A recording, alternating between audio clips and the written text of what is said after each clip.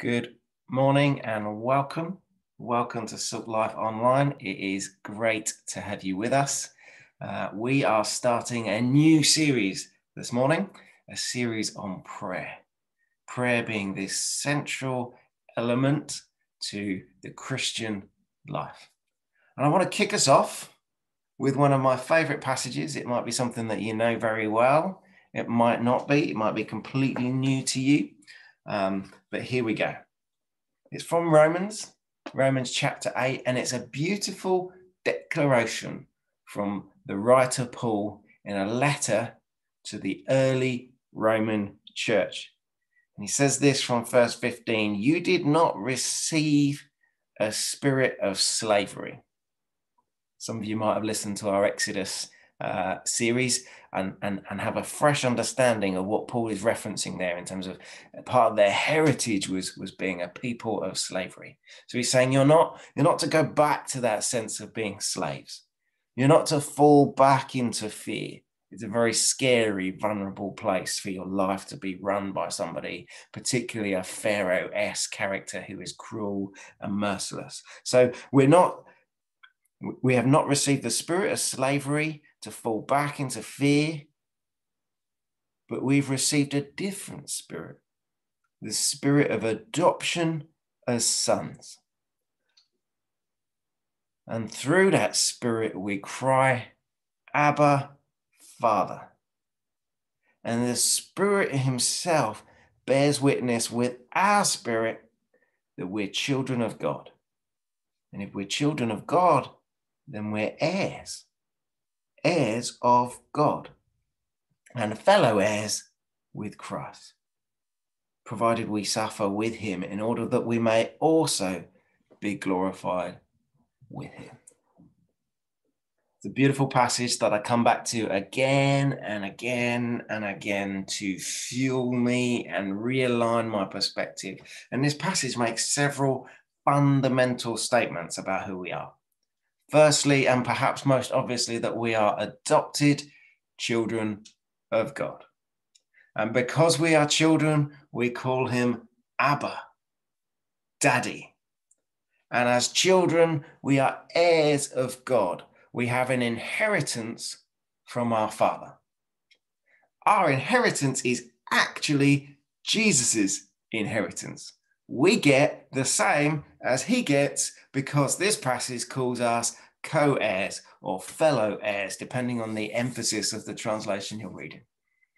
Some of Jesus's existence included suffering, and so will ours.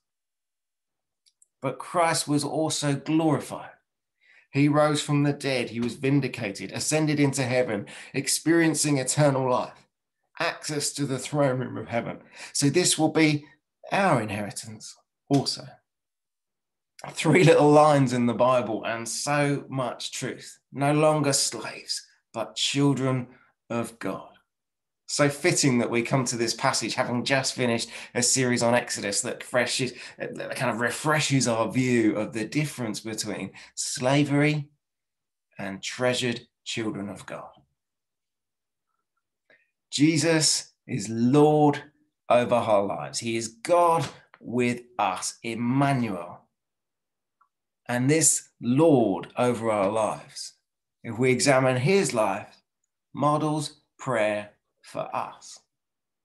When he was full of joy, he would pray. When agonizing, distressed, he'd pray. When making major decisions, he would pray. When he appointed the apostles, he spent time in prayer. Jesus was very different to the other religious types who we're told stood on the roadside babbling with the intention that they would be seen by others and respected as spiritual or holy. And they went about swooning because they were endlessly fasting. Those that spent time with Jesus seemed to see something a whole lot more intriguing. In fact, his example on prayer was so attractive and inspiring that the disciples came to him and asked, "Lord, teach us to pray. Teach us what this actually should look like. Not what we see all around us in culture, but what should this actually look like?" John was one of Jesus's closest friends, and he wrote, "Truly I tell you, the Son can do nothing by himself." Think about that for a moment. This means that Jesus depended on the Father. In some way, chose to depend on the Father. For Jesus, everything flowed from his communion with his Father. They had been in relationship for eternity, and so Jesus had no desire to go it alone. In fact, here we celebrate in church salvation in Jesus. We celebrate the good news of Jesus. That's why we're here, right? That's why we sing every week. That's why we sing, because words on their own just aren't enough. And it's somehow the tune gives it extra wings. And we're celebrating salvation. We're celebrating good news, the best news ever. But tied up in this good news passage, Jesus is sharing with us his own communion, his own dependence on his Father. It's tied up in the good news package. Prayer is learning to enjoy what Jesus had always enjoyed for eternity. And we only get to do it because Jesus shares the privilege of his sonship with us. My kids are super comfortable climbing up on my lap and snuggling in. They have been their whole lives. But if Nick was to climb up on my lap and snuggle in, that would be super odd. I like Nick, but he isn't my son. He doesn't have access to me in that way. In fact, he doesn't even want to have access to me in that way, not ever. But through Christ, we are adopted as children of God, adopted into his family. And so we have access to the Father, free access. Access to the Father in the same way that Jesus had access to the Father for all eternity. Access to the Father that only Jesus had enjoyed, now freely opened up to us as adopted children of God. Co-heirs, fellow heirs. What belongs to Jesus, shared with us. The God of fellowship wants fellowship with us. He wants us to argue his promises and character with him, because then who he is becomes a more conscious reality for us, and we grow as we persist. God wants us to know the blessings we experience actually come from him. How often in the Old Testament do we see God stop helping Israel when they're rebellious? Pulling back should catch their attention, cause them to seek him again, and we see that cycle. And we grow as we persist in prayer. You may have a view of God as Lord, judge, distant, remote, stern. But God in truth wants relationship with you.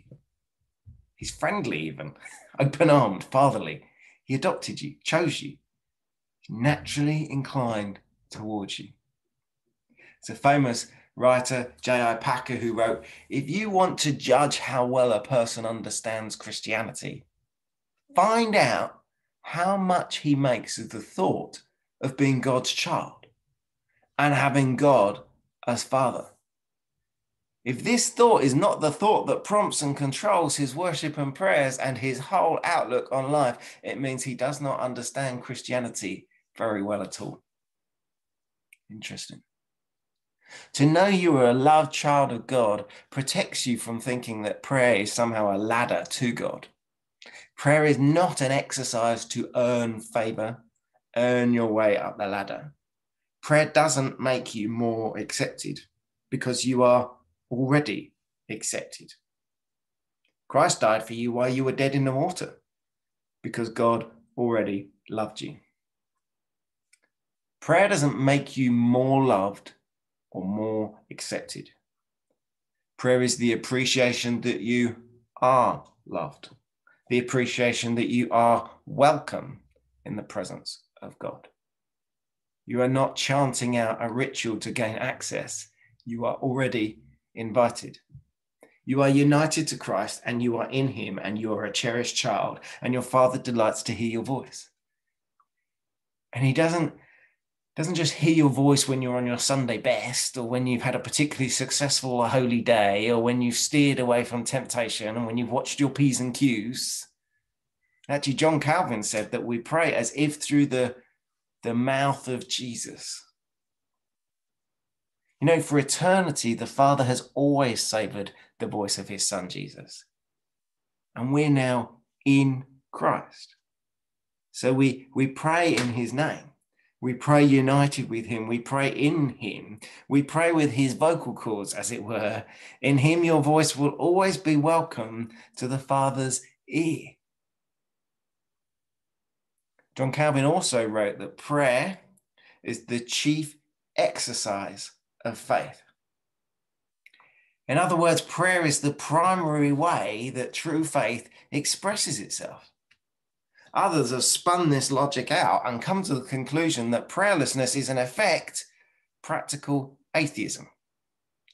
Prayerlessness demonstrates a lack of belief in God.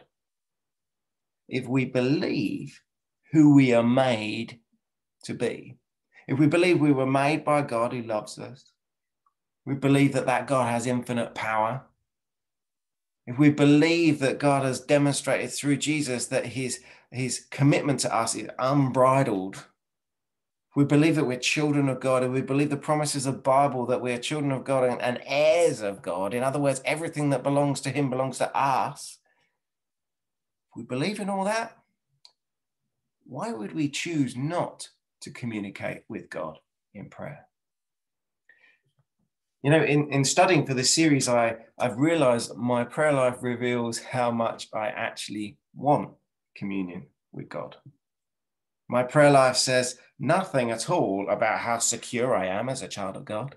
In fact, I could not be more secure because I'm united with Jesus through faith. I'm entirely unrejectable as a child of God. But my inclination for prayer illustrates my inclination to connect or draw near to God. And let me say, that's really nobody else's business. It isn't a competition, should never be a source of condemnation, but it is a helpful reflection. Actually, in life, there are many things that conspire against a fulfilling prayer life, because life is busy in many directions. And when we do have spare time, we're often tired or distracted. And in truth, the devil, he's really happy for us to be busy, tired, and distracted. But prayerlessness shouldn't feel like your secret guilty sin. You shouldn't end up kind of crippled by fear that people might know that you missed a day last Tuesday. Prayer isn't a punishment, and it isn't brownie points to earn God's favor. In truth, we're probably all naturally inclined away from faith, and as such, naturally inclined away from prayer. We're all sinners. But the good news is, Jesus, he's the friend of sinners. He likes you, and he likes me. And that's a great place to start in a relationship. Let me try and help with a few thoughts. You don't need to fit God into each day. Your prayer life is not something different to the rest of your life. It isn't separate. We saw earlier that Jesus prayed about everything because everything he did flowed out of communion with the Father. Each day is already full of God. Everything we do flows out of the Father. He's interested in every element, and every element can be brought to him in prayer at any moment of any day, every day. Prayer should infuse many moments of every day, intuitive breath prayers, not hyper-spiritual or wordy. Almost get to the point where it isn't clear whether you're praying or working or parenting or what. It just merges. On the flip side, it is good to retreat from the world and shut the door to focus on God and pray. It's very good. One of the best tools you have for inspiring prayer will be the Bible. The Bible points us to Jesus. The Bible is the tool God gives us to see Jesus afresh. When we get a bit blind or foggy to who Jesus really is, it's great, it brings us back. Seeing Jesus afresh, it awakens faith, and faith leads to prayer. This gives us a pattern, a basic pattern for our everyday time with God. We fill our minds with Jesus by reading about him. Then prayer is the articulation of our heart's response, our response to the words we've read in the Bible. And also our response to our circumstances, our situation, our emotions, and our loved ones. It should all feel quite instinctive and natural over time. But actually, think about it for a moment. Those of you that have attempted to do this retreat, close the door thing, I'm aware how many times when I retreat, shut the door, get comfy, settle in, I've made coffee, got my Bible, got my pen, got my pad, and I just find that my mind is spinning, just full of all the stuff I need to do. The things on my to-do list, or actually more importantly, the things I'd forgotten to put on my to-do list. And sometimes it's helpful just to write those things down as I think of them and put them to one side. But I still find myself getting super frustrated by being distracted by the everyday things of normal life. And I'm supposed to be praying, I'm supposed to be holy on some other kind of spiritual plane, but then could it be, just maybe, that the Holy Spirit is actually the one bringing those things to my mind? That the Holy Spirit is bringing them to my mind with the express intention that he wants me to pray about those things. I think maybe God wants you to pray about your to-do list because he wants to do it with you. He wants you to do it quicker and better and more joyfully because he's doing it with you.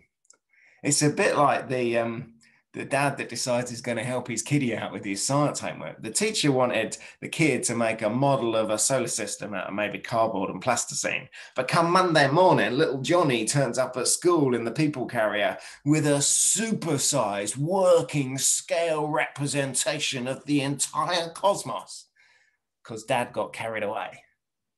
God wants to be involved in your 9 till 5, your front line, your labor, your relationships. He wants to task it with you.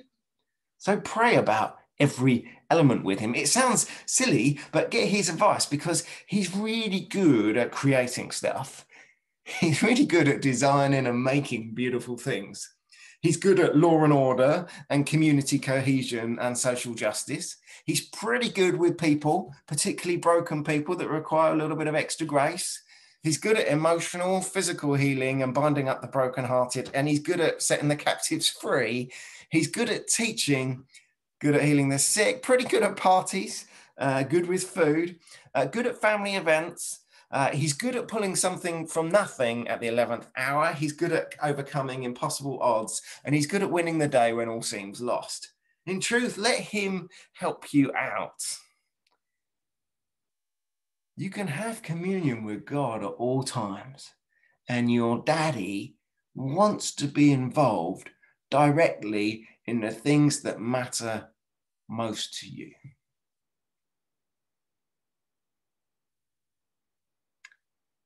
I visit a lot of houses as part of my day job, and I will often stop in my car before I get out and invite God to do that appointment with me. This is one of the privileges of my inheritance, is that I can go into an unknown house. I can step over their threshold, and I'm not doing it on my own. In the same way, sometimes I become aware of how I'm feeling inside. A nagging sense of anxiety, a worry. Actually, in truth, often when I'm tired, I'm way more critical of myself. My inner monologue really has a go, it kind of reruns old tapes, cringeworthy memories, chronic failures, moment when my mouth ran quicker than my mind. I know you couldn't possibly believe it. And I feel and hear a voice of accusation, shame, condemnation. Do you know, in those moments, it's part of my inheritance as an adopted child of God to bring those emotions and thoughts to him in prayer, a little bit like a toddler who falls over and grazes their knee, coming in, I hurt. And so I found myself just the other day, just pausing in my day saying, Father God, Right now, I'm feeling a sense of anxiety and condemnation, a regret for past mistakes, regret, even shame, a sense that I'm not good enough and never will be. But Lord, thank you that that isn't your voice. That isn't your narrative over my life. This is a reaction to being tired and having a lot on my plate. Thank you that I'm your child. Thank you that I come to you as my dad, that you carry this with me, that you speak a different story over my life, and that I'm united with Jesus, a co-heir with a rich inheritance. Thank you that you love me and that I'm free from all blame and accusation as I'm in Jesus. Be with me through this day. Look after my kids, look after my wife, look after my family. Bless our home, make it a place of joy for us and a place of hospitality and renewal for others. Amen. And then I carry on with my day. All the better for having brought my boo-boo, my current reality, my wound, before the ultimate reality, my Father God. Being a Christian is first and foremost all about receiving, asking, and depending. It's when I don't feel needy towards God that actually I'm losing my grip on reality. Maturing as a Christian shouldn't mean I become more self-sufficient. It should mean I become more needy. If we feel our need, then prayer should flow readily. By asking, we exercise that faith muscle. And the more we exercise the faith muscle, the stronger it gets. Not for me to become more independent, but for me to exercise that faith muscle more often, more powerfully, with more satisfaction. We have bought into a father-son relationship, one of asking, just as Jesus did, depending on the Father, just as Jesus did, receiving from the Father, just as Jesus did. Co-heirs, this is our inheritance. It isn't abstract, it's relational and practical, and relationships grow when you give each other time and focus. Prayer is enjoying that the Father really is the Father, a loving, powerful Father. And instead of being left to a frightening loneliness in a vast world where everything is down to me to make it happen, where I have to make my own salvation, prayer is the opposite of self-reliance. A no to independence, a no to individual ambition, and a yes to relationship with a powerful, loving God. Prayer is the exercise of faith because I need God. And he is my willing Father who accepts me in Jesus and through the Spirit. Let me close by praying over us the promises of Romans 8, where we started this morning. Father God, Abba, Daddy, thank you that we have not received a spirit of slavery, that we do not need to be caught up in fear. Thank you that we've received the spirit of adoption as sons. And in that there is liberty and freedom and joy and life to the full. Thank you, Spirit, that you bear witness that we are children of God. You declare it, and so it is secure. Spirit, we receive you now. Come fill us. We choose to surrender to your presence and power. And I surrender our identity to your narrative over our lives. Thank you that we are children of God. We turn to you now, King of Kings, Lord of Lords, Father, Daddy, Abba.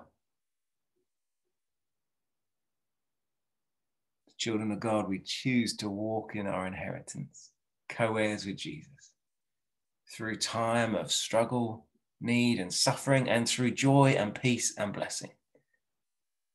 We look forward to sharing in the eternal glory of Jesus through resurrection and the restored creation. Lord, we pray this is astounding, remarkable, even shocking truth. Would you minister to our spirits, God? Would you press these truths into our mind, body, and spirit and cause us to walk free of all that hinders and entangles? Lord, I pray that over my friends this morning. I pray freedom from all that hinders and entangles, and that we would be free to walk in joyful fellowship with you. Every moment of every day, free to walk in joyful fellowship with you. In your name, amen. It has been great to have you with us. We're going to be just settling on this topic of prayer over the coming weeks because it is so central to who we are. And it's so important that we begin to develop and exercise this muscle of faith and understanding the model of Jesus, understanding how he helps us on this journey. So hopefully you will have found this morning helpful, and we look forward to seeing you in future weeks. See you again.